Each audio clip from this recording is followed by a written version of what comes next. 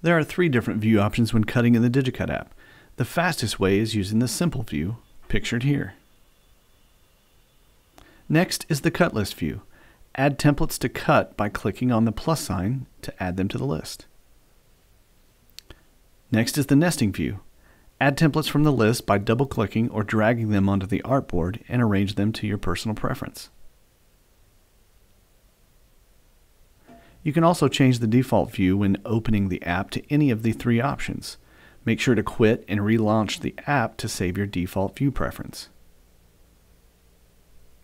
Finally, you can also change your preference on imperial or metric units in this pane as well.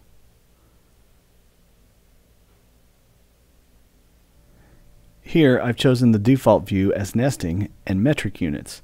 When I quit and relaunch the app, the default view will now be nesting with metric units.